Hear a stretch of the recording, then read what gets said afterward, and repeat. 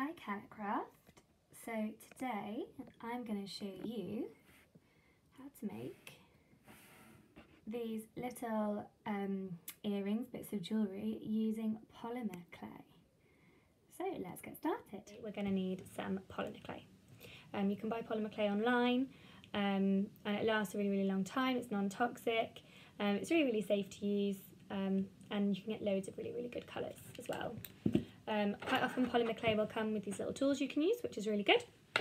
You'll need some baking paper because we put the clay in the oven, and I find it's easier to do the moulding on the paper as well because then you don't make a mess on the table, and if it sticks to the paper that's not an issue.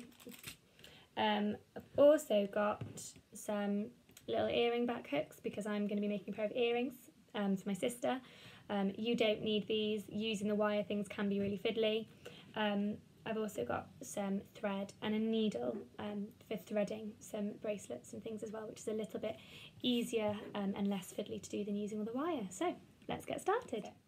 First things first is you want to get a little section of your clay ready. So I want to use some of this white first of all, but obviously you can use whatever colour you want, and I'm going to use my little clay tool just to cut off a small section. Now my polymer clay is sort of crumbling out of its packet, and once it gets a little bit warmer in your hands it will start behaving more like normal clay. So I'm just going to try play with it a little bit, so it's a bit hard work on your fingers. You might need some help from a grown-up, but you just want to fiddle with it just until it starts behaving a little bit more like kind of Play-Doh or just normal clay.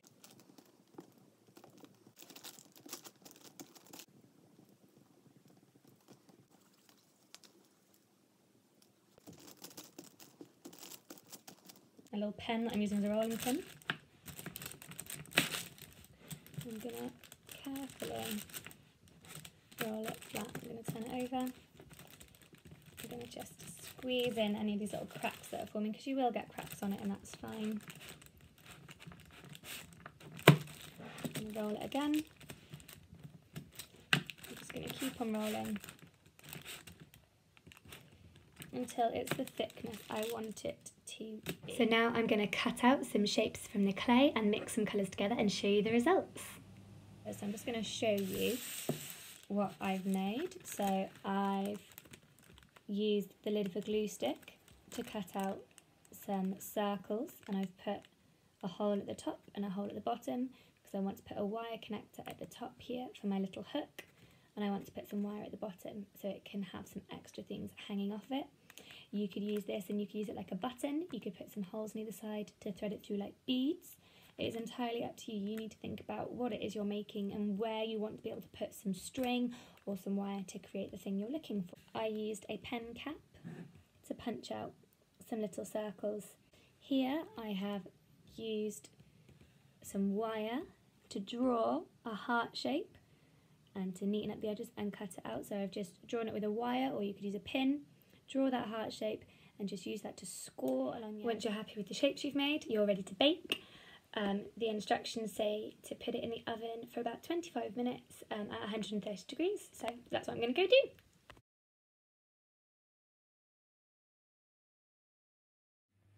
And there we have them. So they're all quite hot, obviously, and they're a little bit tacky still, but once the heat wears off and they cool down, they'll harden up.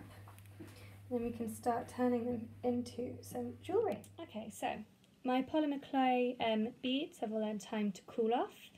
They're nice and hard now, they're not sticky, they don't feel hot to touch, so they're much safer for me to start using now. I'm going to show you first of all how you can use some thread to turn them into bracelets and necklaces. Put the thread through the eye of the needle. You'll probably need a grown-up to help you with that unless you've got some needles with really large eyes. It is really tricky, it takes a lot of practice. And then tie a knot in the end of your thread so that your bead doesn't immediately fall off. If you have a look at some of the holes in the beads, they're quite large, so you might need to do a double knot because you don't want it to all fall through. Now,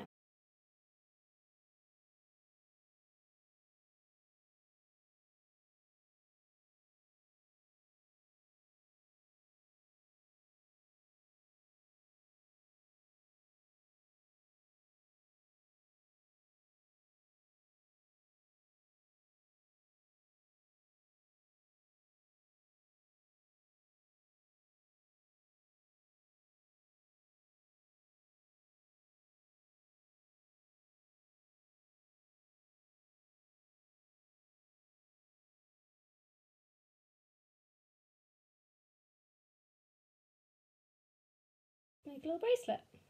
So that's one way that you could use these beads. Now I'm going to show you how we can use the little hooks and wires to make some jewellery. So the hooks come and they are a little bit open like this. You can use pliers to make that hole bigger if you need to as well. Probably will need a grown-up to be helping with this because it is fiddly. But you just want to slot on your bead, nice and simply. You can then close that back up with pliers. I'm not going to do that just yet though because the bead really is on there quite safely. And then we need one of these little wire extenders as well, and it's best if you put a bend in it already so it can catch on to where you're feeding it through. So you put it through the bottom hole of the bead and twist it round and then push down to close it so it's hanging down like this. Then I'm going to cut this little hoop off. If you have wire cutters, it's probably better to use than scissors, but the wire is very thin and you can just use scissors if you need to. And then I'm going to fold this bit round as well. Open up this section so I've got another hook. I'm going to put on my last little bead. So feed it through the hole, connect it on and close those gaps together. I'm not too worried about them overlapping. I think it still looks quite good. And that's how you make it using some wire. And voila! You've got little earrings.